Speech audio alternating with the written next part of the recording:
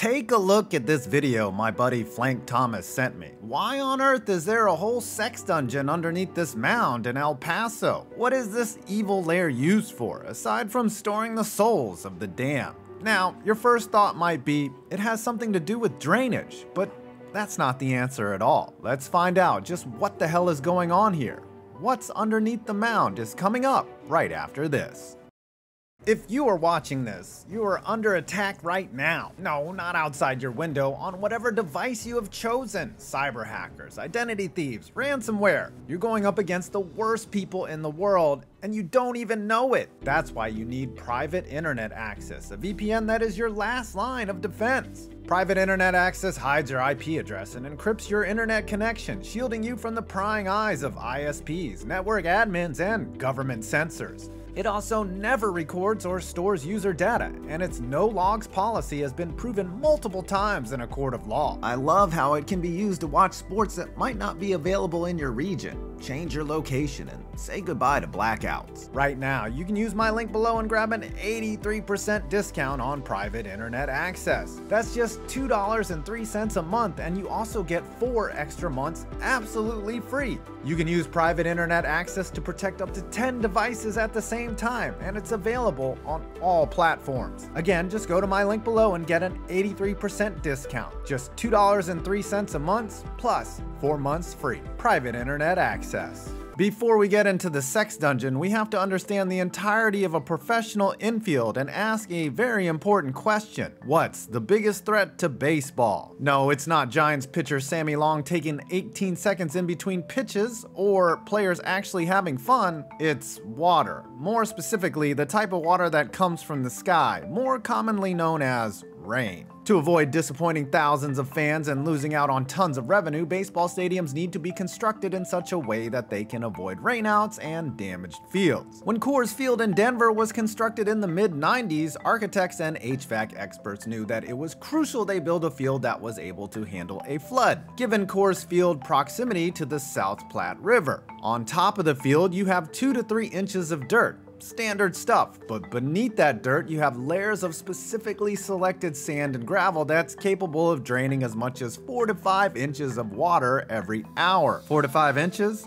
That's enough. More than enough in my opinion. Those protective layers mean that mild weather isn't going to kill the prospect of playing a game, given it won't retain too much water. But that can be a double-edged sword. That minuscule level of absorption means the field needs to be watered every day to be soft enough to play on, and all that water has to go somewhere. The drainage system serves to combat both rain and the man-made watering that happens daily. Interesting, kind of like a yin and yang thing here. Now here's the interesting part. At Coors Field, that water flows into a massive vault behind the stadium underneath the parking lot. And this vault is huge. It's got the ability to collect an estimated 1 million gallons of water. That's so much water, it's breaking my brain trying to picture what that might look like. That water in the vault is pumped into storm sewer systems, or in a smaller collection that evaporates. This is a far cry from the drainage system at the Oakland Coliseum, which is made up of low-level employees scooping shit water into a bucket. So what's underneath that top layer? Well, you've got about 10 to 14 inches. God, that sounds so unnecessary. Who would ever need that much of something called the root zone? The root zone is made up of a blend of sand and peat moss, and necessary for a healthy infield and drainage. Roger Boussard is the head groundskeeper for the Chicago White Sox, and his work with the team since 1967 has earned him the nickname the Sod Father.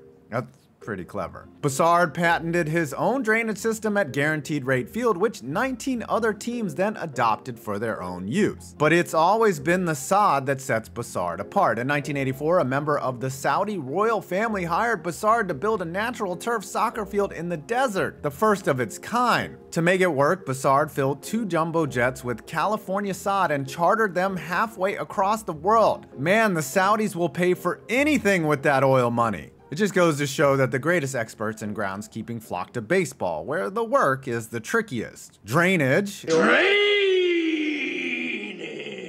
which is one of the biggest factors that sets a high-level MLB field apart from the shittiest little league field you remember playing on when you were 10 years old. Some fields, well, they don't even have proper drainage. At best, they'll have a slope of about 6 inches per 100 feet of field that will keep the water from piling up and ruining the playing surface. When the drainage is that rudimentary, you'll need actual human beings to physically take the water in a bucket, pick it up, and move it somewhere else. And some major league infields that don't have proper drainage will use pumps to suck the water out of there faster than your mom would. Now that we understand infield drainage, let's finally cover what's underneath the mound. For the pitching mound, you've got a regular infield mix that's built up into a hill, and on top of that you have about 4 inches of packing clay. It's crucial to have clay rather than dirt or infield mix because of the wear and tear a mound sees, much higher than the rest of the infield and probably about as much as your mom. It's that way so there's no risk of holes that could cause a blowout that might impact the game or a pitcher's ability to throw strikes. Well, that's all except for a very special field, the one I showed you earlier in this video. That's Southwest University Park, home of the El Paso Chihuahuas, the AAA affiliate of the San Diego Padres. The architects who designed the park, which opened in 2014, wanted to do something a little different, something that would allow them to use the park for more than just baseball. And what's the biggest difference between a baseball field and other playing surfaces? Well, football and soccer fields don't have mounds with rubber slabs sticking out of them. In order to accommodate both the Chihuahuas and the El Paso Locomotive, the local soccer team, the architects installed a removable mound. The removable mound is made up of a number of components, including a structural steel frame for steel plates and a clay mound, vertical support columns for platform stability,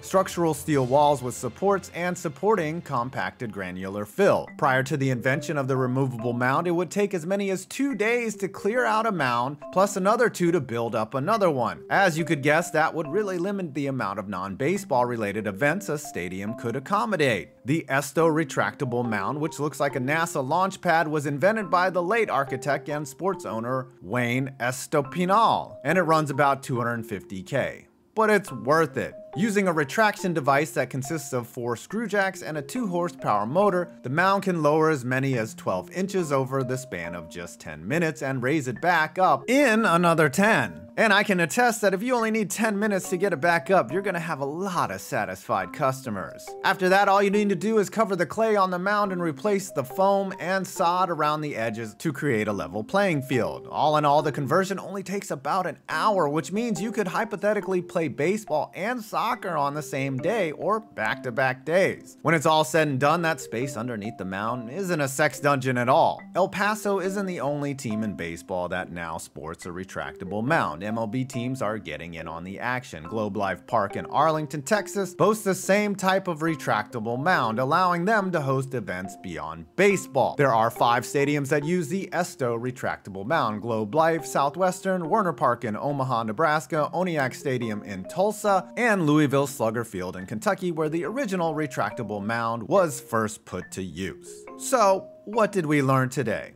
We learned that 6 inches is definitely enough, that some stadiums have retractable mounds, and that your mom is a hoe.